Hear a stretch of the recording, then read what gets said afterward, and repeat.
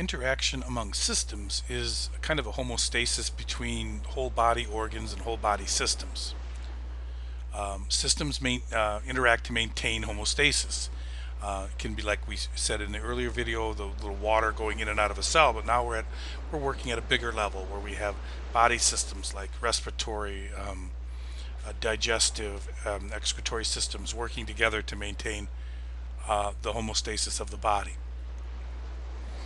Each organ system affects other organ systems. If you hold your breath, the reason that you have to continue to breathe forcefully is your brain, which controls the muscles, does that. But also you could be damaging, if you do that a lot, organ systems would start to have a lesser oxygen flow than they really should, and that could cause damage. So they can all interact with each other. The circulatory system, if it's not flowing properly, you may be breathing properly, but then the oxygen is not getting around like it should, so you have oxygen deficiency. Organ system does a specific job: respiratory, digestive, excretory, integumentary. All of those systems do a certain specific job.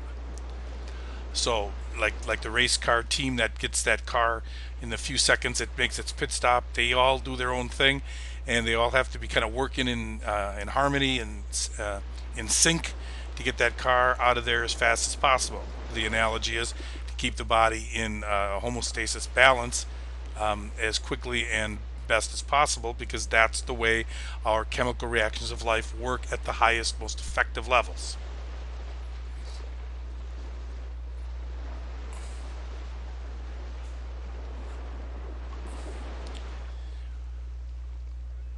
Organ systems also work together to keep the organism healthy.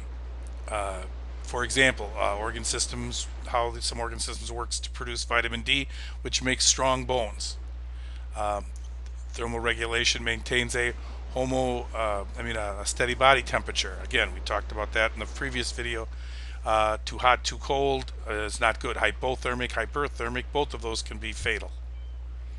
Here we have an example where UV light, sunlight hits our skin, that the skin absorbs the UV light. With that energy, it helps the body to produce vitamin D. So too much sitting out in the sun is bad for you, but some exposure to light, sunlight, is good. It helps to increase your vitamin D level. But then that causes the liver to produce inactive vitamin D, which is a good step in the right direction, but it's not useful.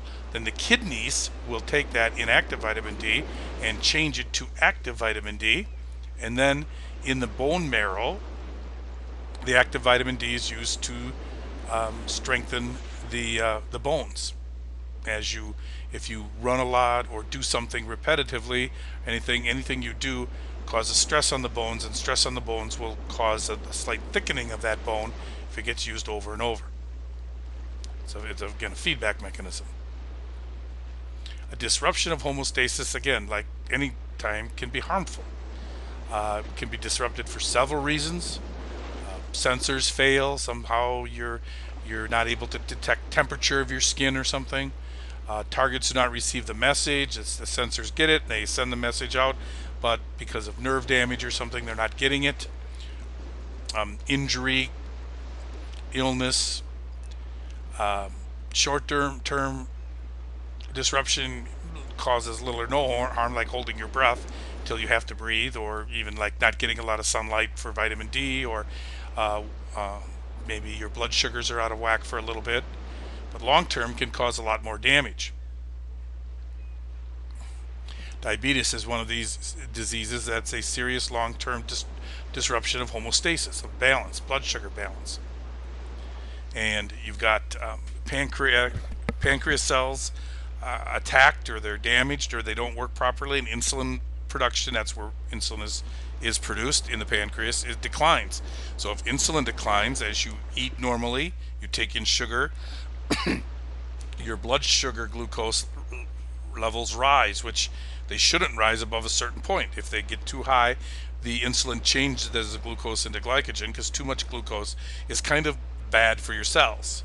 So, and if they continue to rise, the body burns fat, blood becomes more acidic, and then this acidic blood can Cells are impaired and organs are damaged. A common old school long-term result of diabetes was sometimes people would have to have their outer limbs amputated because they would start to, that's the area where the blood flow was the worst. Also, eyesight, you have a lot of blood flow in your retina. If your blood flow is acidic and is compromised because of diabetes, people would become blind.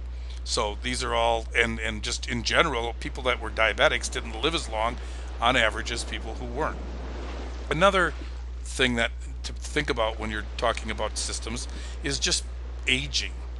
General aging causes these homeostatic systems to start to decline. All of the chemical reactions of life in your body, including the ones that maintain homeostasis, start to decline. As you get older, your body kind of just wears out. And um, while most of the time people die of some disease that overtakes them,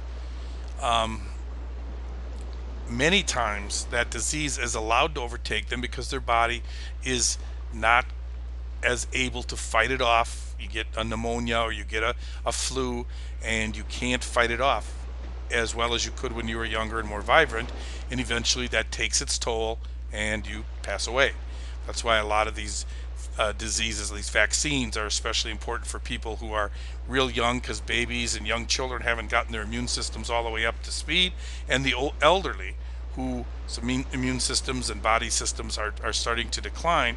And so we want to make sure that whatever regimen of flu is going to come around that year, across the country, across the world, that the elderly and the young get flu shots before the normal healthy people, although they can get their shots too. But that's why they emphasize the young and the old for flu shots, because of the decrease in chemical reactions of life and the disruption of homeostasis in older people.